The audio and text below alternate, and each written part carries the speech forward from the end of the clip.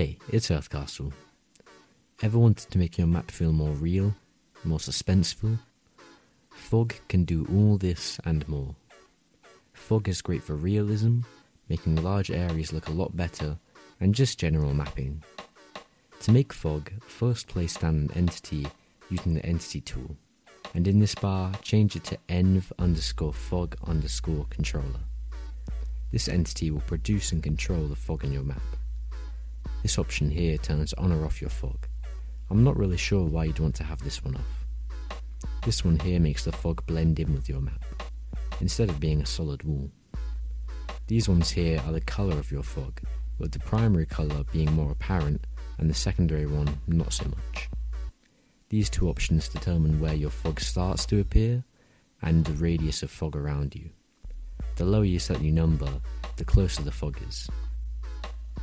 For medium and small scale maps, I recommend around 2000 to 4000, and for really big maps with open space, anything from 4000 to 8000 should work.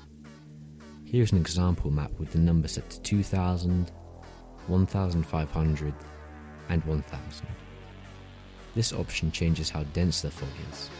When on 1, you cannot see through the fog whatsoever, but on a lower number, the fog becomes more translucent, and you can start to see through it.